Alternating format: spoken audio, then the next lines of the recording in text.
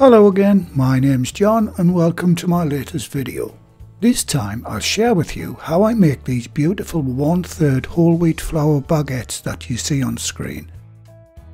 These baguettes are very similar to my ordinary white bread flour baguette video, but with a few slight changes to the recipe and waiting times.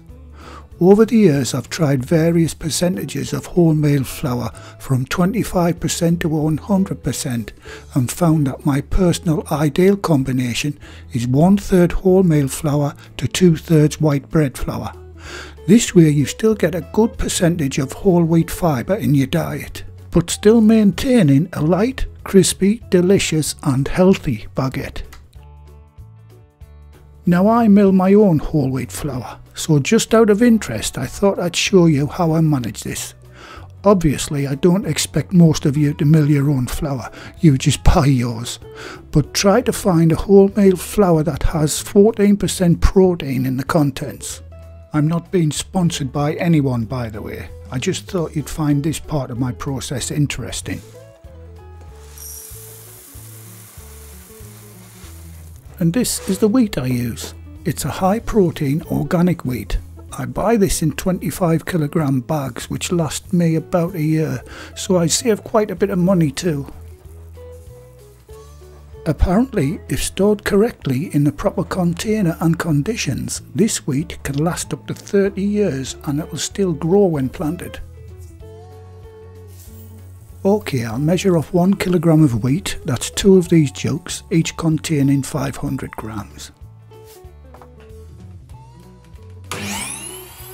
You've got to hold this with 2 hands as it's got a bit of a kick when you start this thing, as it has a powerful motor.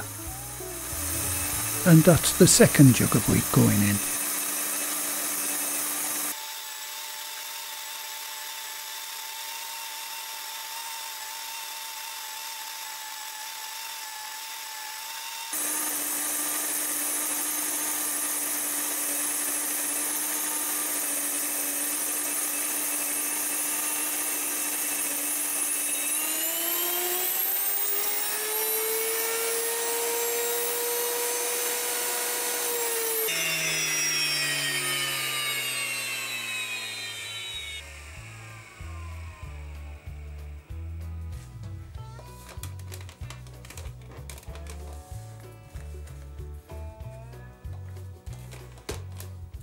And that's about all there is to it.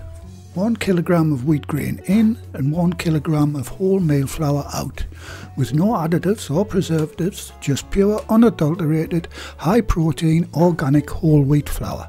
Brilliant. Now I'll get started with the baguette recipe.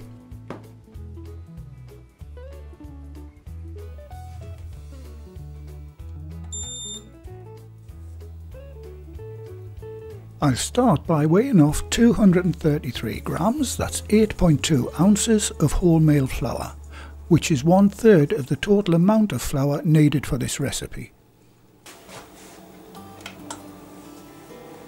Next is 466 grams, that's 16.4 ounces of strong white bread flour. Now the total amount of flour used should be 699 grams, that's 24.6 ounces.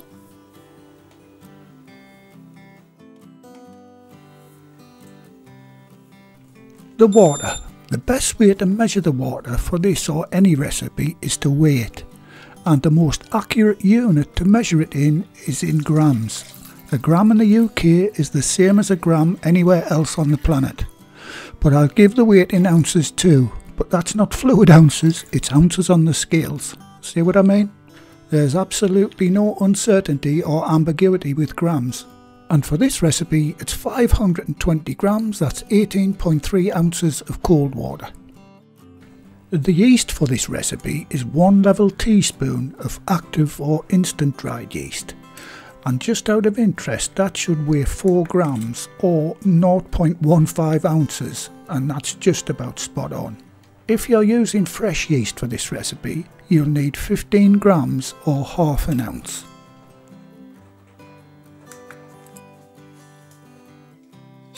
The salt you'll need for this recipe is 1.5 teaspoons or 9 grams of kosher salt, or 1 teaspoon, that's 6 grams of ordinary table salt. By the way, there's a full list of the ingredients at the start of the video. I'll also include a full list in the description box under the video. Okay, I'll start the recipe by adding the flour and the yeast to a bowl and giving that a good mix using a whisk. If you're using fresh yeast, dissolve it in a jug of water and give the water a good whisk. Now I'll add the salt and whisk that in too, then put the whisk away. You don't need that anymore.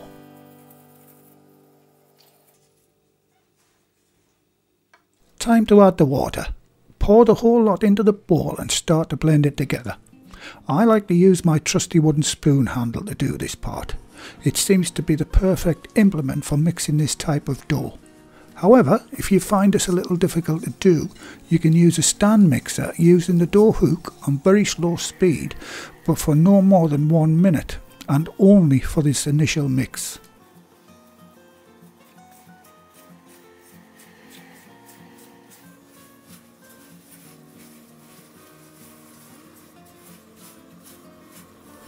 Don't forget to scrape down the sides of the bowl.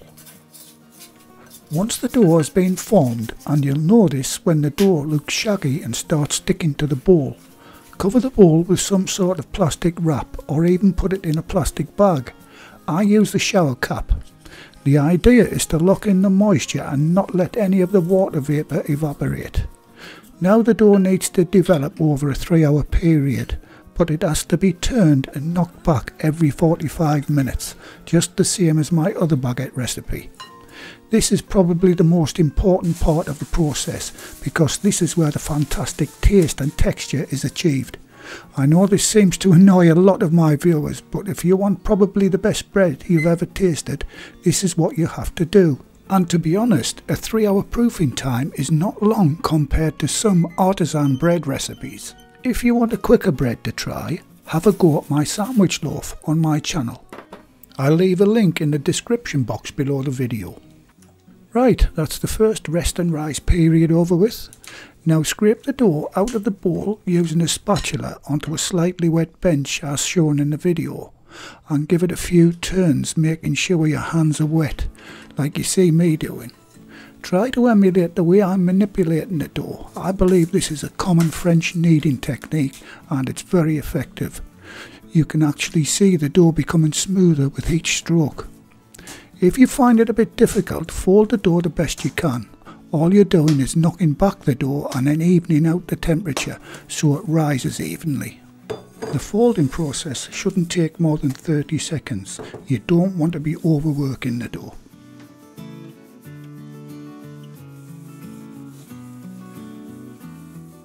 Right, cover the dough again and set the timer for the second 45 minutes. Try to keep your work area clean and tidy after each rest and rise period. Each time you remove the cover, you'll see the dough has developed a little more as the yeast is doing all the hard work for you. If for some reason you're not seeing your dough rise, then there's a good possibility your yeast is no good. So before you attempt making these, do a test on the yeast first. I show you how to do this on my sandwich loaf video on my channel. Check that out first and have your yeast prove itself before starting any bread project.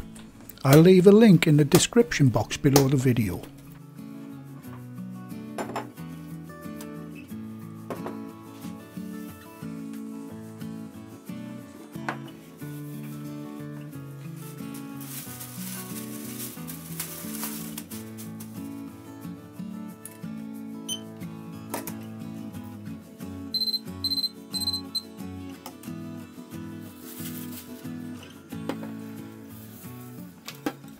Okay, that's the end of the third rest and rise period, and as you can see the dough looks full-bodied and smooth. I'll give the dough its last fold and cover it for the final 45 minutes. And while that's happening, I can begin to get a few things ready to start forming these baguettes.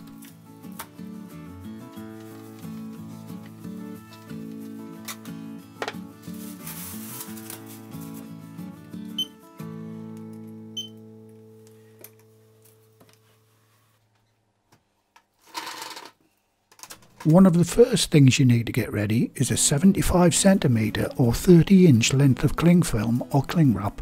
Cover the cling film with a fine coat of vegetable oil. This is to cover the pre-shaped baguettes, as you'll see a little later in the video.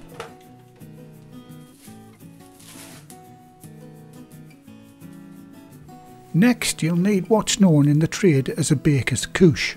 All this is a well-floured cloth to rest the baguettes on for the final rise. I use a cotton pillowcase for mine, as it's a lot cheaper than the real couche material and it does the same job. Just hope my wife doesn't watch this video. Okay, I'll give the bench a good dusting of flour, and I do this next to the couche so I don't have far to transfer the baguettes when I start to form them. I also have a small bowl of all-purpose or plain flour handy with a little baby sieve for dusting.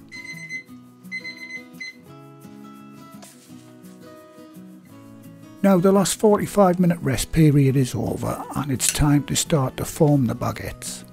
I'll begin by scraping out the dough into the middle of the floured bench and give the dough a light dusting of flour. Then I'll divide the dough into 4 equal pieces using a scraper. If the quantity of ingredients were correct at the start of the recipe, your finished dough should weigh 1230 grams, that's 2 pound 11 ounces. So each dough piece when divided should weigh 307 grams, that's just under 11 ounces.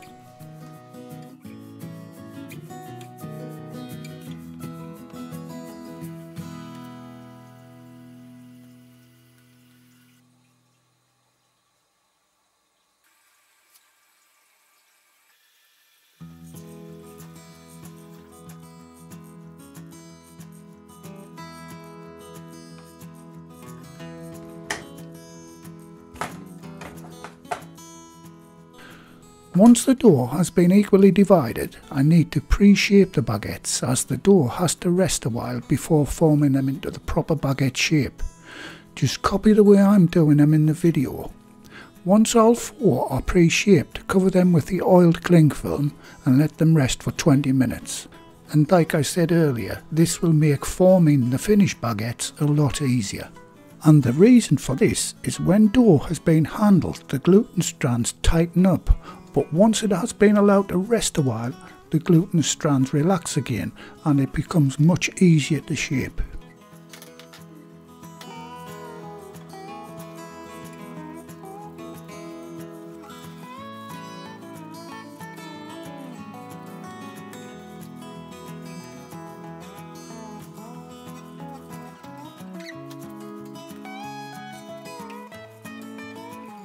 Okay, now those pre-shapes are done, I'll cover them with that oil cling film I did earlier and set the timer for 20 minutes.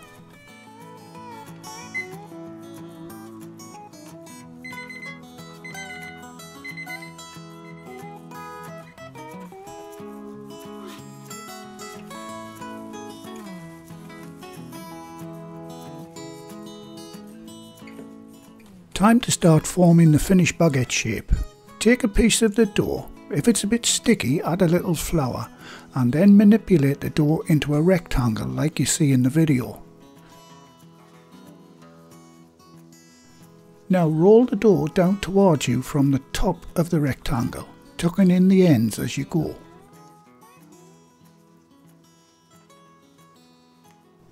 Once you get to the end, use the heel of your thumb to seal the baguette, leaving the seam on the bottom.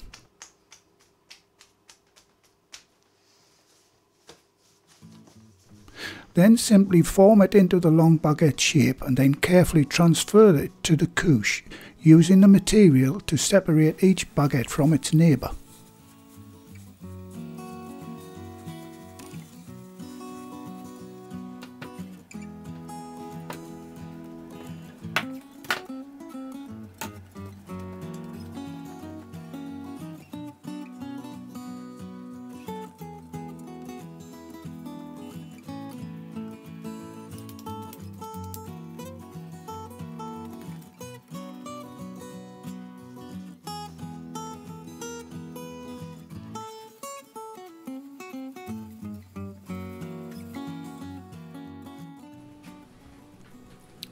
Okay, rather than make another 2 long baguettes from the last 2 pieces of dough, I'll make 4 mini ones. They're made exactly the same as the long ones, just a bit of a variation in the length. These are great for making salad sandwiches with.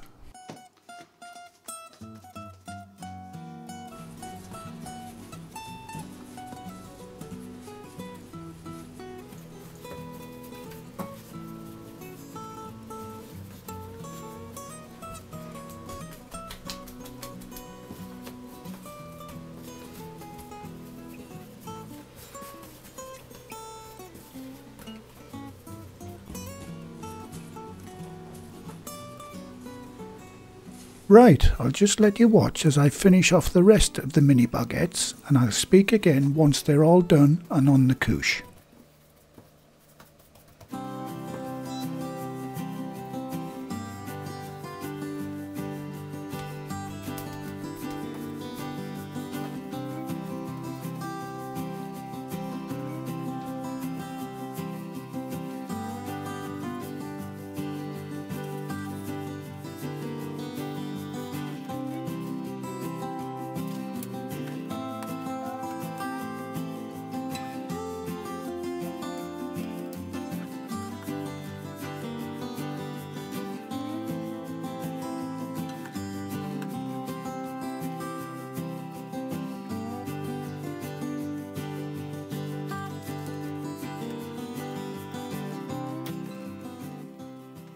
Okay, that's them all done. Now I'll cover them with my light holy tea towel and set the timer for 25 minutes, as it's pretty warm in my kitchen today, by which time they should have risen enough to start baking them. If your house is on the cold side, it may take a little longer. Now after 15 minutes I'll turn on the oven, and that'll give it 10 minutes to get up to temperature, but I'll speak more about the oven in a minute.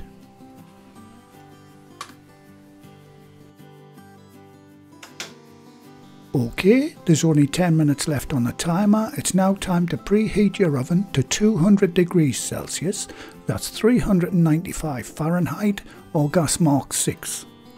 I'm setting mine to 180 Celsius because my oven is fan assisted and it runs about 20 degrees hotter than indicated on the dial. To make nice crispy baguettes, they need to bake in a steamy atmosphere, so carefully place a pan of boiling water on the bottom shelf of the oven just after you've turned it on. You'll also need a spray bottle handy for a couple of things, as you'll see a little later. Right, the time is up. If your baguettes haven't risen as much as mine, give them a little more time. But like I said earlier, my kitchen is pretty warm today, and that'll make them rise a bit quicker. When it's cold in my house, I sometimes have to wait up to 45 minutes. And as you can imagine, this is one of the problems with making bread videos, as it's very difficult to use set times, as everyone has different conditions in their homes. So you'll just have to rely on visuals.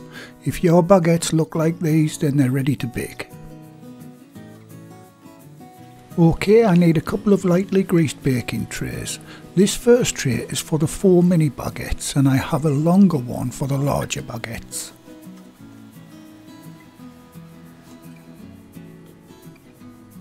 Once they're on the tray, give the baguettes a quick spray with water. This will make them easier to score. So using a very sharp knife or razor blade, score the dough the same way as I'm doing in the video, making sure you overlap each cut. This will allow the baguette to rise evenly in the oven. The diagram should give you a better idea of what I mean. These small ones get 3 cuts each and the big ones get 4.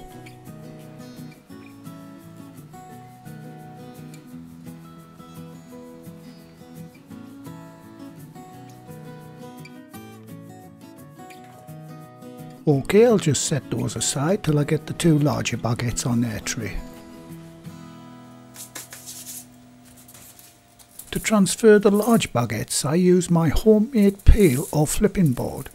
All it is just a piece of strong cardboard covered in aluminium foil. It works great.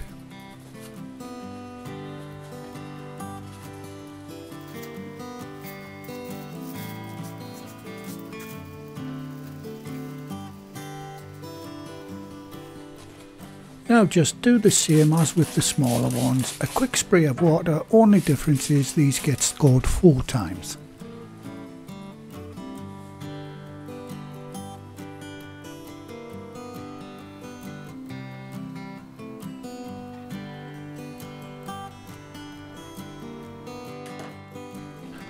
Time to start baking the baguettes. Carefully put the trays into the oven. I'm putting the larger baguettes on the top and the smaller ones underneath. No particular reason, as these fan assisted ovens do tend to cook pretty evenly between top and bottom. But I've noticed mine seems to be hotter at the back of the oven. That's why I like to turn my bread part way through. Now just before closing the door, give the oven a quick spray with the water for extra crispiness. Crispiness. I don't think that's a word actually, but it definitely should be. The large baguettes take approximately 17 minutes to cook and the smaller ones about 15, so I'll set the timer for 10 minutes, then give them a quick turn for even cooking. Be careful when opening the oven door, release the steam slowly. As you can see, the baguettes have sprung quite a bit. Looking at these, the large ones need another 7 to 8 minutes, and the mini baguettes are almost there, so I'll set the timer for a further 5 minutes, then take the small ones out.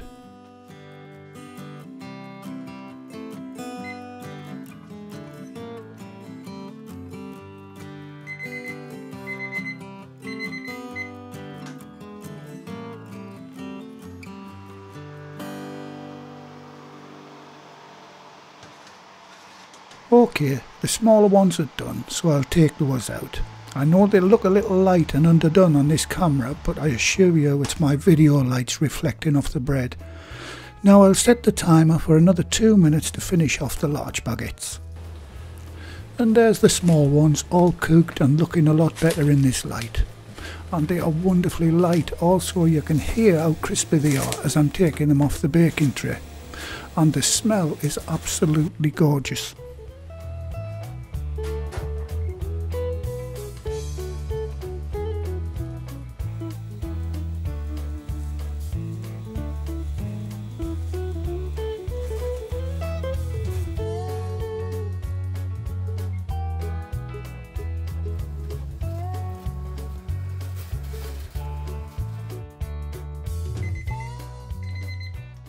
Okay, it's time to take out the large ones.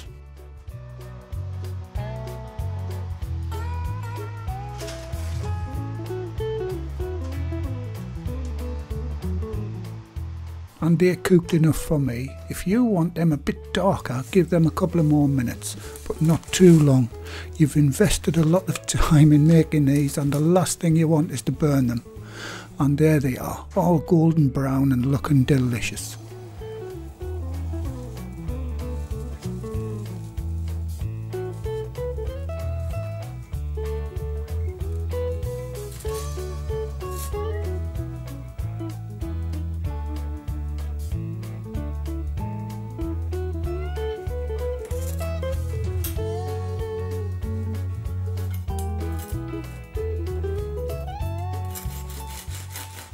Right, let's have a look inside of one of these mini baguettes.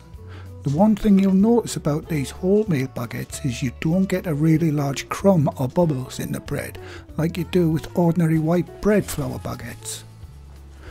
I've no idea why, but I suppose it's to do with the wholemeal flour.